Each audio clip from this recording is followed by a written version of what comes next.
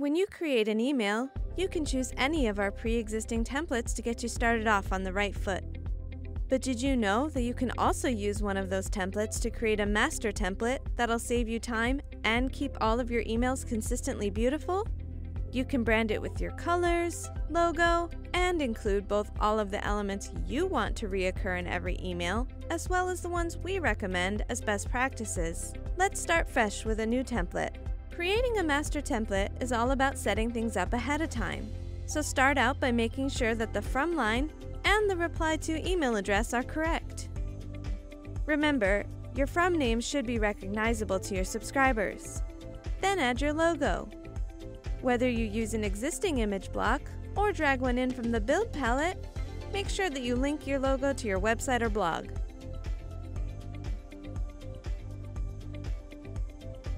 Next, include some social icons and link them to your profiles. Including social icons is a best practice that helps you engage your subscribers beyond your emails. If your template doesn't have them, just drag them into place. Finally, let's change the colors. Using the colors of your brand makes your email look professional and increases recognition for you, especially if you use a hex number to be precise with the color. For the most impact, keep it between 1 and 3 colors, not including black or white. You can also edit the font color and size for your text. Keep in mind mobile display and make sure it's easy to read. At this point, we've added the things every company or business across the board should be including in their email. Recognizable from name and reply to email address, a logo with a clickable link, social media icons, and branded colors and fonts.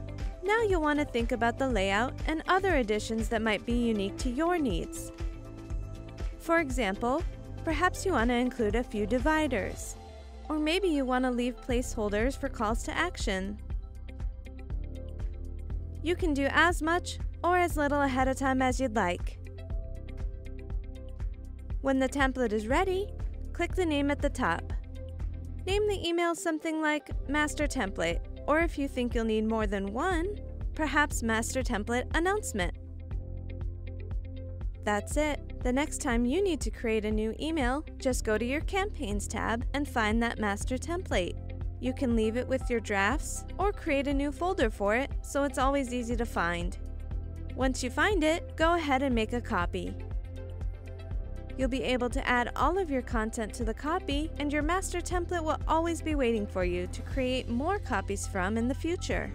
And that's how you can create a master template to make sure that your emails are consistent and save you time.